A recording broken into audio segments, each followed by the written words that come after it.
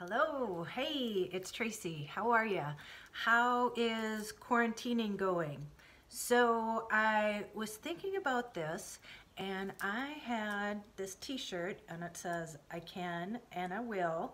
And as I was sitting there doing nothing, I thought, why don't I put out a challenge? So it's April 1st, April Fool's Day, but this is no joke.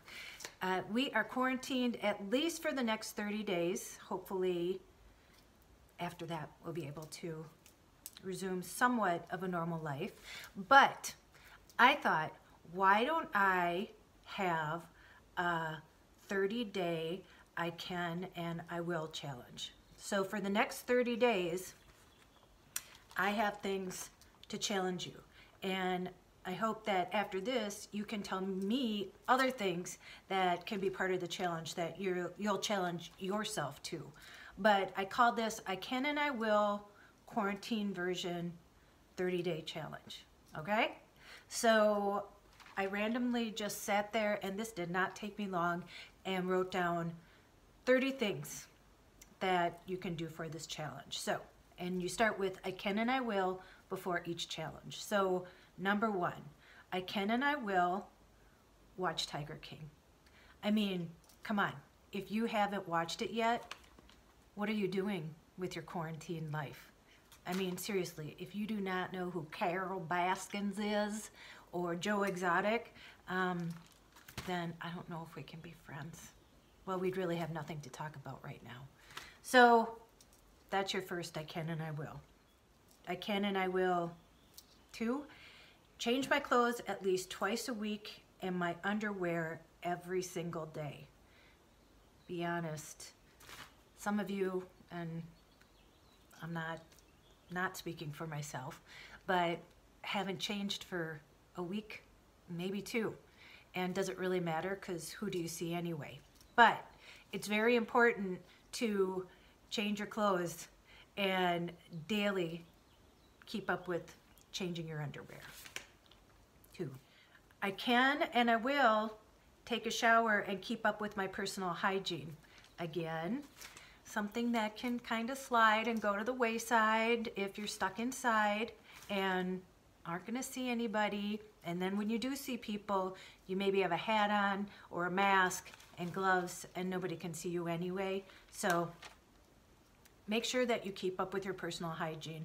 Let alone it just feels good to take a shower and, you know, put deodorant on. And if you're quarantined with someone else, I'm quarantined alone right now, so nobody here but the cat would notice, but it's for myself. 4, I can and I will take this seriously, stay home and keep a 6-foot distance from anyone that you run into.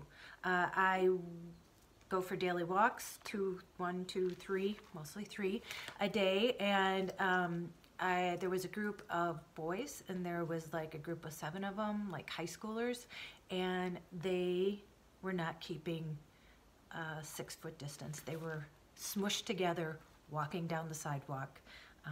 So please, that just defeats the purpose of why we're all staying in and quarantining if not everybody adheres to this.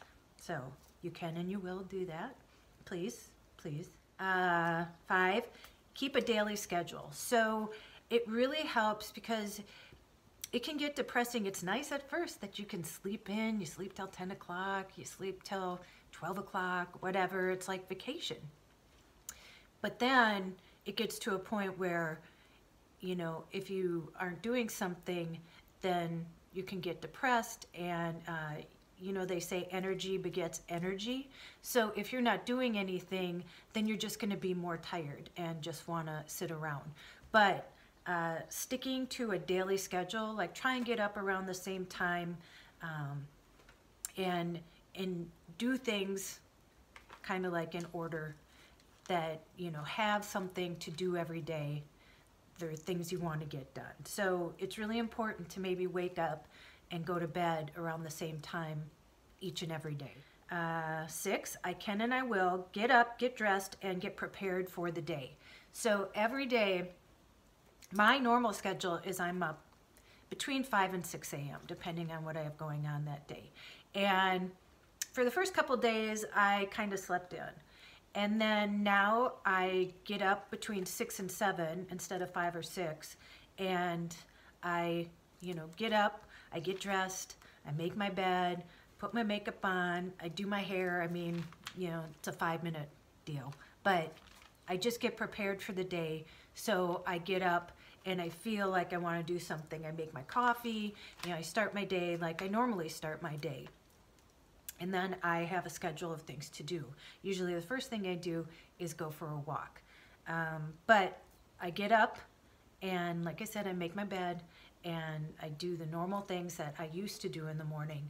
I just have a different routine now. So that helps a lot. 7, I can and I will make my bed and keep things tidy around my house. So if you're sitting in chaos, it's already, people have anxiety just from everything that's going on, and that is understandable. But if you have chaos around you, or there's piles of things, if you saw my, I cleaned my closet the other day. I tell you what, I cleaned my basement, I cleaned my closet, I cleaned another closet. Next up is the garage. I feel so much better and less anxiety. There's no anxiety on top of the anxiety for this that I'm really dealing with right now. So that makes me feel good. So, get up and make your bed and keep things tidy, do the dishes, do those things so it doesn't make you more anxiety ridden than we already are. I can and I will make a daily list of things that I would like to get done. So I have this. And it's a dry erase board, if you can see, to do, and I have cleaned the basement, and I already did that, so I can take that off, but I'll write something else on there, and I have a list of things I want to get done, and that day, at least, and I don't have to get all of them done, but even being able to erase like some of them makes me feel just that much better.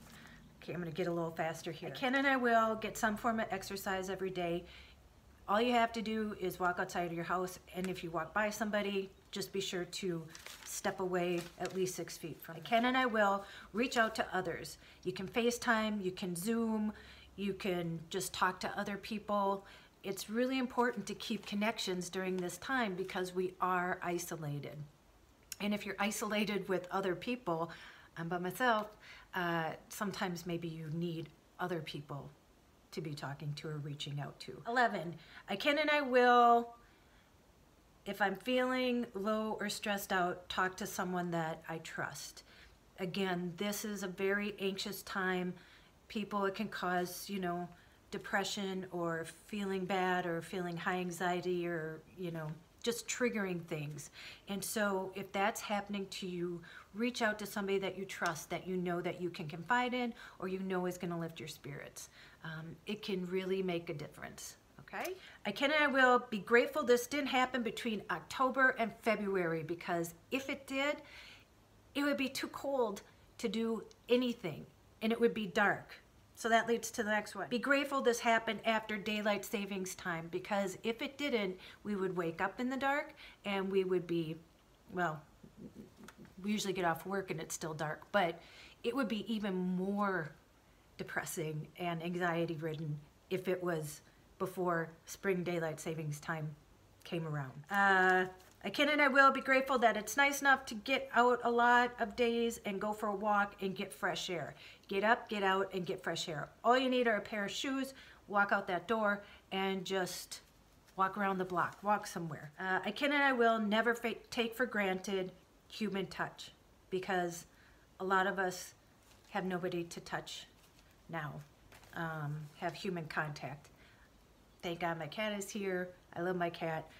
Not the same as human contact. I can and I will never take for granted my ability to work and make a living. Boy, that has really come into play.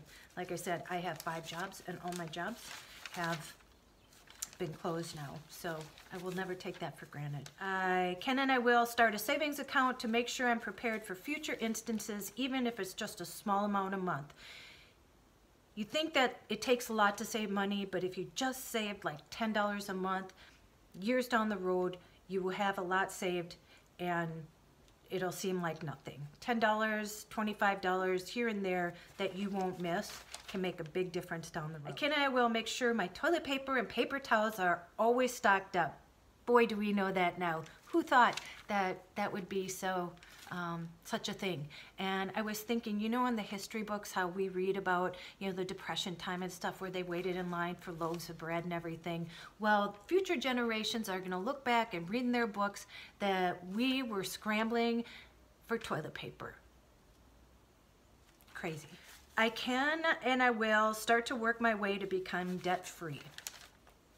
You can look it up, you can watch YouTube channels, you can do different things, you can sit down, you can make a plan, but there's ways that you can work towards that. I can and I will not take my freedom for granted, because we're stuck in our houses and isolated. I can and I will take my health seriously.